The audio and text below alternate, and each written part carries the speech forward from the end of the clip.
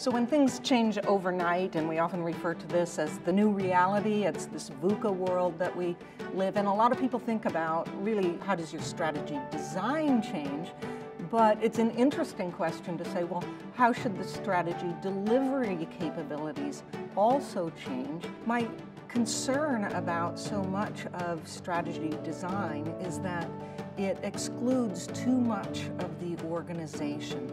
And it should be a more highly engaged process so that you don't have this stark line between design and execution. If you approach it in that way, then you resist the problem that often happens in a time of crisis, which is that strategy should become a less engaged process and a more top-down directive process.